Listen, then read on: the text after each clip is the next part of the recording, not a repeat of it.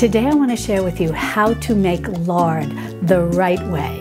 It's basically learning how to render pork fat, but there are a couple of important tips that you need to know so that your lard comes out perfect every time.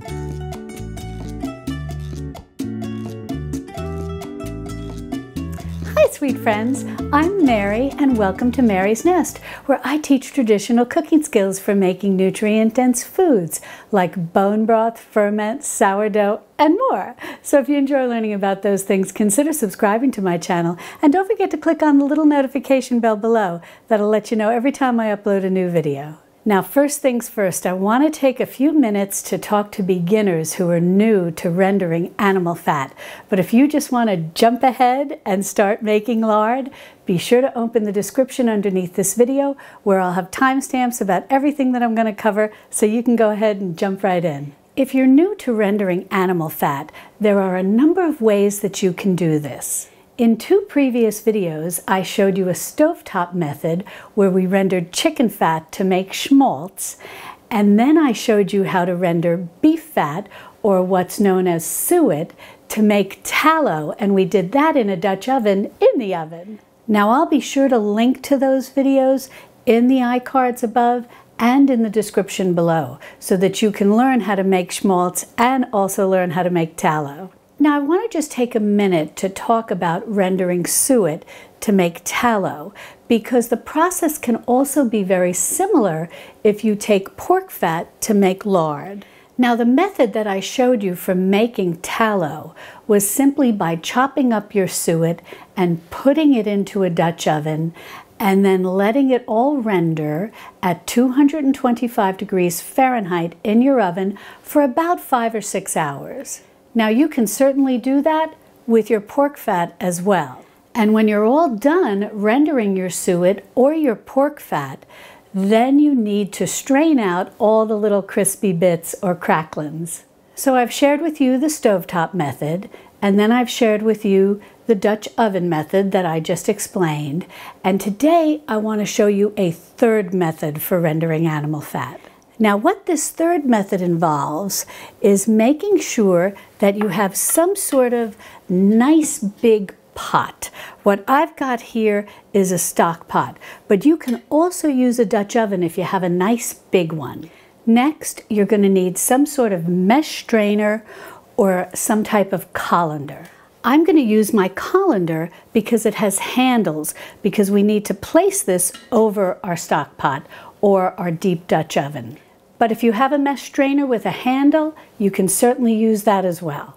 What is important to remember is that whatever type of device you use, whether a colander or a mesh strainer, and what type of pot you use, you want to make sure that the colander or the mesh strainer is not touching any of the fat that's going to render down into your pot. So basically, you just want to make sure that you have enough room between the bottom of your colander or the bottom of your mesh strainer and the bottom of your pot. Generally, I like to render 5 pounds of animal fat, whether I'm doing suet or pork fat at one time. And so I find a nice big stock pot works well because I'm probably going to see about 3 inches or so of the rendered fat. So I like to make sure that my colander or my strainer has at least 3 inches or is at least 3 inches above the bottom of my pot. If you're rendering less fat, obviously you need less space, and if you're rendering more fat, you're going to want more space. But generally I find that 5 pounds is a good amount to start with, because this is going to take about 6 or so hours, and it will render about 3 inches of the liquid fat. So that's some good measurement for you to know about. Now, let's just take a minute to talk about why do we want to render pork fat to make lard. Lard was maligned for years. Whenever you said, oh yes, I'm going to cook with lard, people would say, lard? Are you kidding? That's so bad for you. But in recent years, lard has been vindicated. Lard is actually extremely high in vitamin D. Obviously, getting sunshine is your best source for vitamin D, But second to that is lard. And what's interesting is, why do we want to make sure we have a lot of vitamin D in our diet? It's because scientists have found that many people here in the United States, and maybe in other parts of the world as well, are deficient in vitamin D. And what happens when we're deficient in vitamin D? Scientists have found that people who are very deficient in vitamin D tend to be more inclined to develop cancer. So if we can up our vitamin D, all the better. And scientists have also found that getting natural sources of vitamin D, whether from the sun or from foods high in vitamin D, are always our best source of vitamin D as opposed to taking supplements. Second, lard also contains a nutrient known as choline. And choline is especially good for the brain and the liver. And scientists are studying choline, thinking that possibly people with higher levels of choline may be less inclined to develop Alzheimer's disease. So that's some very interesting research that will be worth watching. Now, I also want to mention that I will have a corresponding blog post that'll accompany this video, and I'll be sure to link to that in the description below. And in that blog post, I'll discuss all of these benefits of lard and also provide for you the scientific links if you're interested in learning more about that. Another benefit, speaking of choline, is that it's very good for the liver. It helps apparently clean out some of the toxins, so to speak, that can develop in our liver. So two good reasons to make sure that we do have sufficient choline in our diet. Lard also has a very good smoke point. Its smoke point, which means the temperature to which you can heat the lard before it is damaged, is 375 degrees Fahrenheit, which I believe is 190 degrees Celsius. So lard is excellent for sautéing or pan frying. Another benefit of lard, and I think you're going to find this exceptionally interesting and maybe even surprising, but lard is actually high in monosaturated fats. Now, what else is high in monosaturated fats? Olive oil. And I think we've all heard how great olive oil is for us, for our skin, our hair, our hearts, just our bodies overall.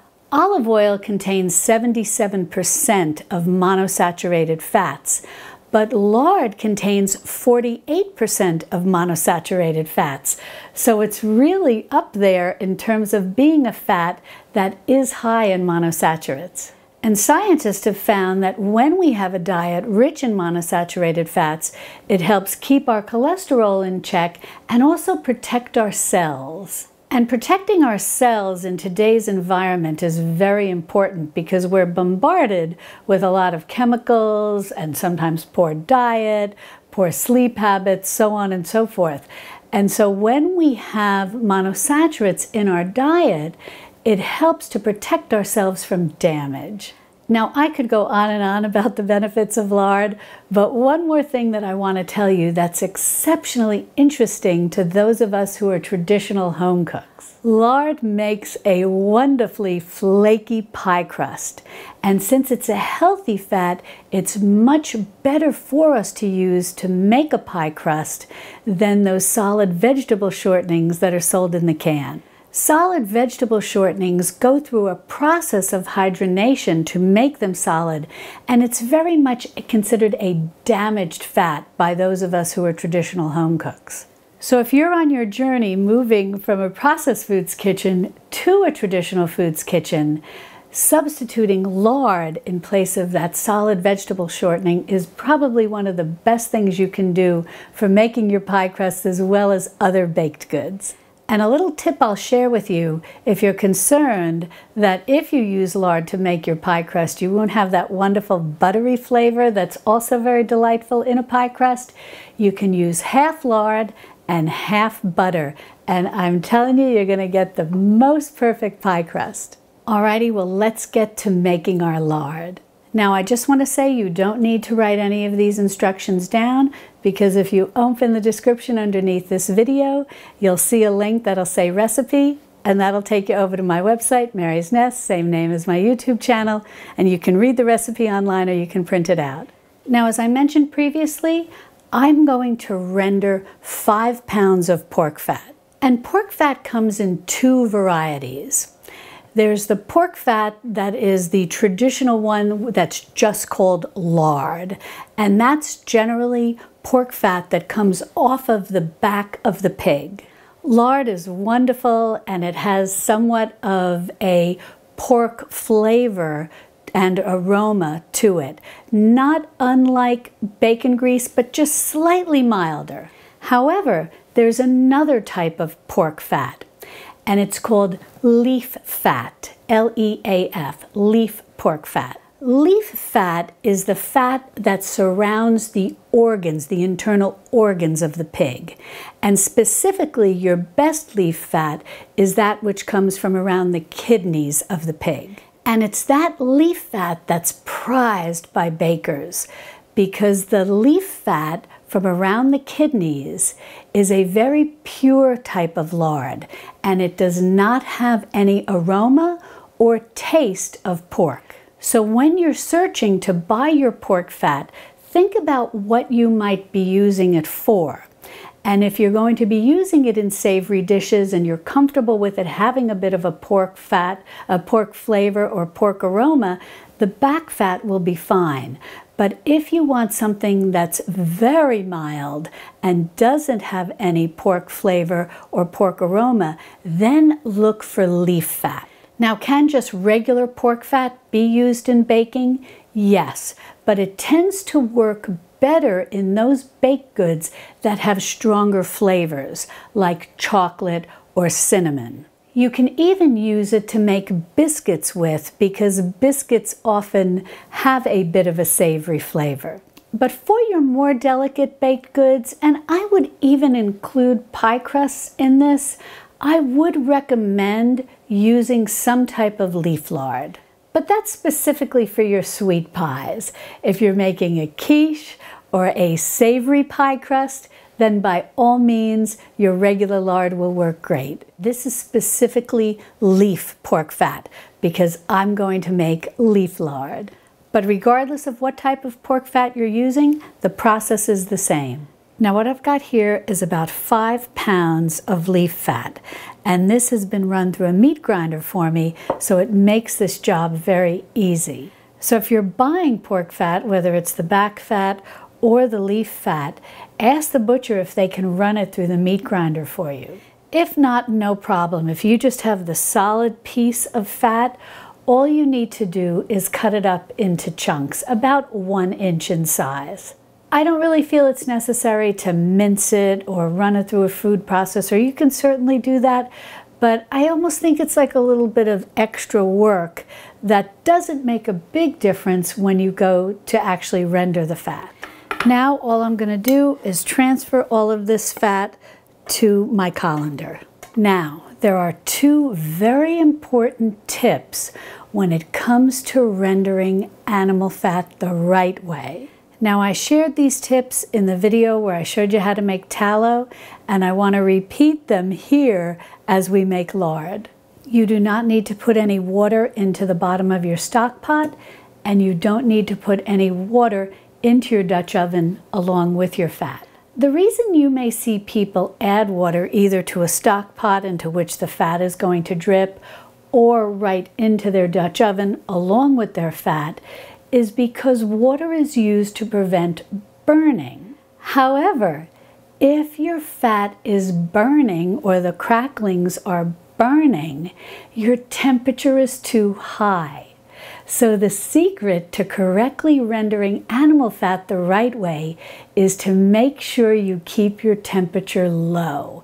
This is a, what do they say, low and slow or slow and low process. If you are putting your fat directly into a Dutch oven and then into your oven, you do not want it to be any higher than 225 degrees Fahrenheit. Now, in using this method where we're going to put our colander over our stock pot, we're actually going to start our oven out even lower. We're going to set our oven to 200 degrees Fahrenheit. Then, after about an hour, we're going to check to see how our fat is rendering, and assuming at that point there is some fat that's down into our stock pot, we can then turn our temperature up to 225 degrees Fahrenheit and continue to let our fat render and drip down into our stock pot. So don't add any water, but always remember to keep your oven temperature low.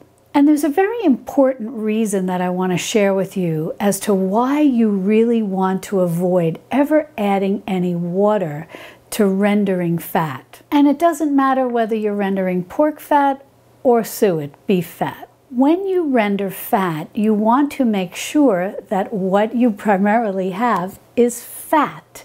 And it can be very difficult for the home cook to make sure that he or she gets all of the water that you've added during the process. It's very difficult to make sure that you get all of that water separated from your fat. Yes, you can strain it, and then once it's cooled, you can separate the fat from the water and maybe scrape some off the top. You know, if you've ever done this with bone broth, you may be able to visualize what I'm talking about, where you're scraping the bone broth off the fat that's congealed on the top. The only problem is home cooks do not have the equipment that allows us to really get out every last bit of water the way this can be done in a factory through centrifugal force and so on and so forth. So that's really another reason why you don't want to add water.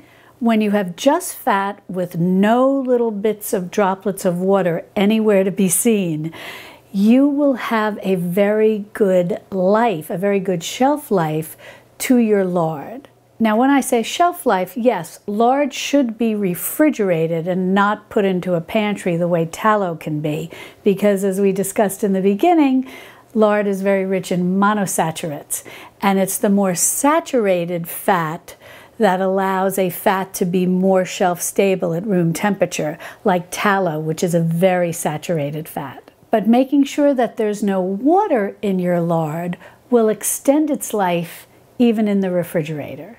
And another thing about not adding any water and doing this process on a very low temperature allows any water that may be naturally occurring in your fat to evaporate, because we do have those cracklings, the little bits and bobs of little bits of meat, little bits of blood, whatever the case may be, that do contain some liquid, that do contain some moisture.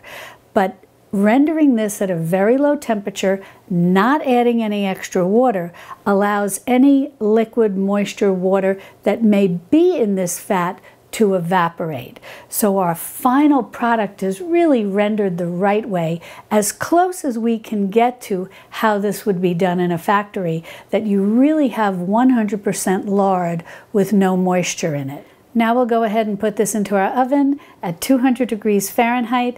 I think that's about 93 degrees Celsius, but I think you could probably do 90 degrees Celsius. And then after about an hour, we're going to check it, and we'll see that some fat is rendering down into there, so we no longer just have a bare pot that could potentially burn. So we've got some fat rendering down in there, and then we can move the temperature up to 225 degrees Fahrenheit, and this will probably take somewhere around 6 or more hours to render. Well, this was in the oven for about 6 hours. I checked it after that first hour, and things were starting to come along nicely, and I had a little fat already rendered down into my soup pot. So I turned the heat up to 225 degrees Fahrenheit and then let it go another 5 or so hours. And now I have these wonderful cracklings here in my strainer. Now, what I like to do with these cracklings is just transfer them to a paper towel, paper towel lined plate, and I'm just going to let them cool. And they're already pretty crispy, but as they cool, they'll become even crispier. Some people really like to enjoy these as a treat, and other people like to save them for maybe a treat for their dogs. So I'll just transfer. You can kind of hear the crispiness to them as I transfer them over here.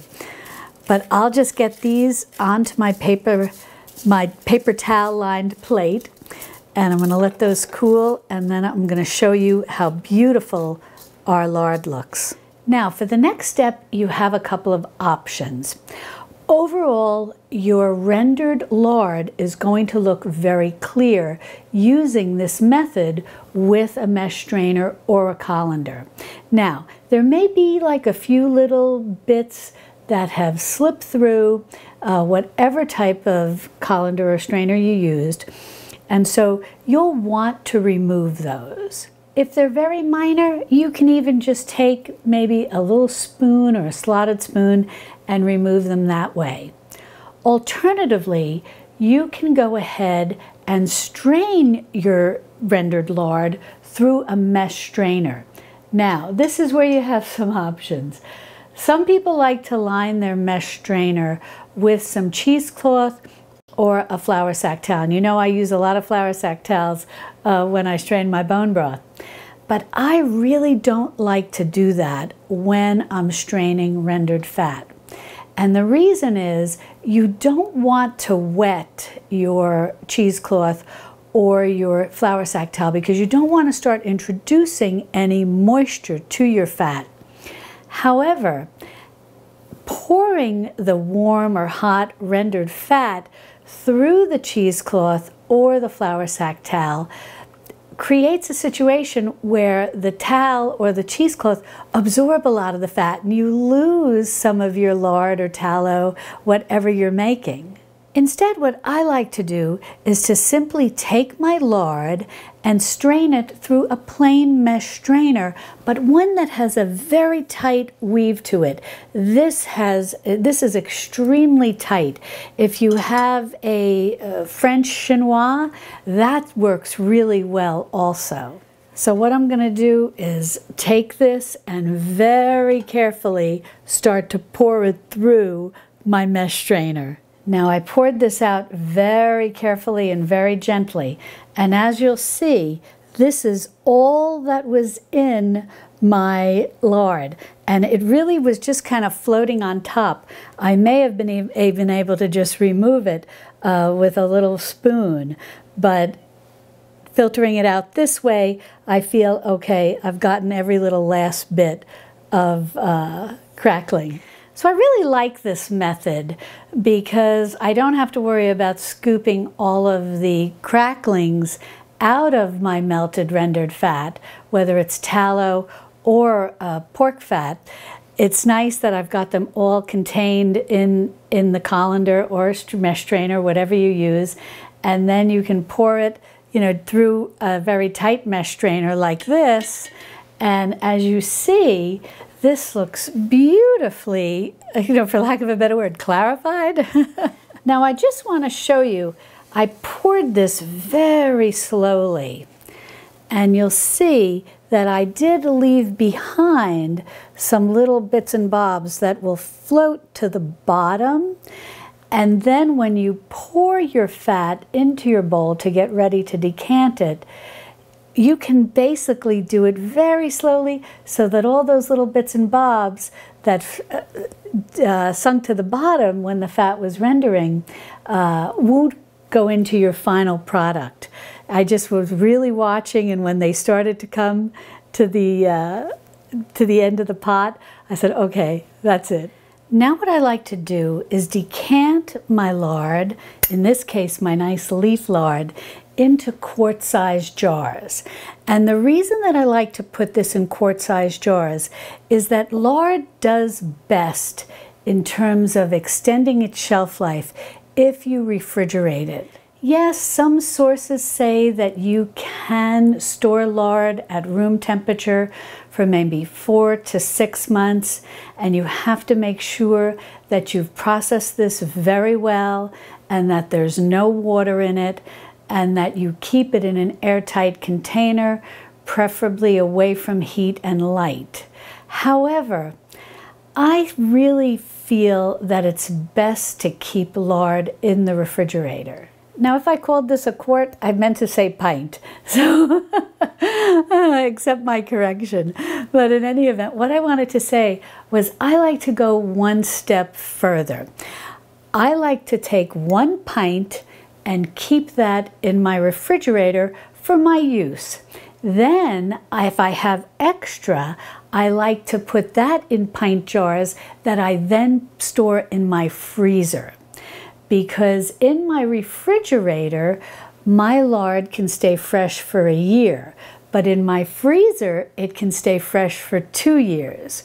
So once I use up my 1 pint in my refrigerator, then I'll pull a pint out from my freezer, transfer that to my refrigerator, and sort of start the whole cycle over again. So what I like to do is just warm my jars so they're not getting too much of a shock of this hot rendered fat. And then I'll clean it up, I'll put a lid on it. Well, actually I'll clean it up and then I'll let it cool just to about room temperature, and then I'll put the lid on and refrigerate it. Now when I decant my lard into my jars, I like to leave about 1 inch or so headspace, so as it chills in the refrigerator or especially in the freezer and expands, I don't have to worry about my jar breaking. And for my refrigerator, for this first batch, I'm definitely going to use a canning jar and just a storage lid, and that's going to go right into my refrigerator. For my freezer, I really like using these French, sometimes they're called French working glasses or French jelly jars. I have them in multiple sizes. If you've seen a lot of my bone broth videos, you know I like to decant my bone broth in here because I like to put a lot of bone broth in my freezer. And these are great because they have a plastic lid and these are very strong, very heavy glasses. And what's nice about these is that I'll fill them just up to this point here. So, you know, it's giving it about 1 inch or so headspace. And then I'll put these plastic lids on. Now, I generally never overfill my jars, so I generally don't have any problem with breakage. But if by chance it really expanded in here for whatever reason, all that happens, it just will pop off the lid. So I find it to be very safe. So this is something I highly recommend. I find these a lot of times in thrift stores like Goodwill and places like that. So these are definitely well worth it. They're very good for freezing liquids or fats. Now, as this cools, it's going to get lighter and lighter in color. And once refrigerated, it'll almost appear white. Now all you need to do is let this come to room temperature, and you'll notice that it'll start to become solid and it'll start to lighten in color. Then you can go ahead, put your lid on, pop it in your refrigerator or your freezer, depending on how you're planning on storing it. Remember, it'll have a shelf life of 1 year in your refrigerator, 2 years in your freezer. And once it's refrigerated or frozen, it'll become more and more solid, and it'll become lighter and lighter in color, and that's exactly what you're looking for.